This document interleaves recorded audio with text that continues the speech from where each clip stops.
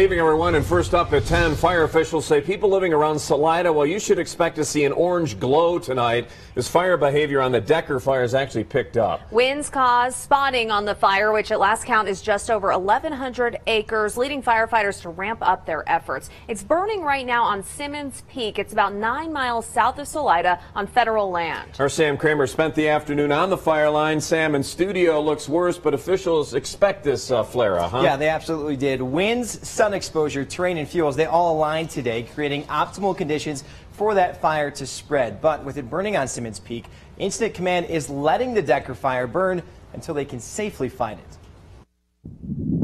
On a windy, early fall Colorado day, the Decker fire looks to be getting worse, but the increased smoke wasn't just planned for, it's helping clear excess fuel in the national forest. This increased wind was expected, and this is burning a lot of dead and down fuel on the forest floor. Thursday's burning near the top of Simmons Peak looks daunting. However, the winds are blowing the smoke and flames right toward the main body of the fire, and the side of a mountain isn't exactly the best spot for firefighting. We wait and put them in a position where they have the highest probability of success in fuels and terrain where they can be successful in engaging the fire. Instead of actively engaging the fire like this, firefighters are letting the flames burn through beetle kill and other damaged timber as a way of cleaning the forest. And those fuels have built up on the forest floor, and for just to return to more of a healthy ecosystem, those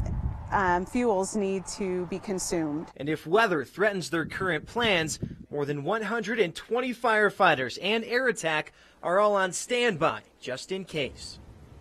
Now, firefighters have so-called trigger points in place. If the flames reach a certain spot, they will then change their tactics. Incident Command also says they expect some rain on that fire tomorrow. Always watching out for you, Southern Colorado. Sam Kramer, News 5.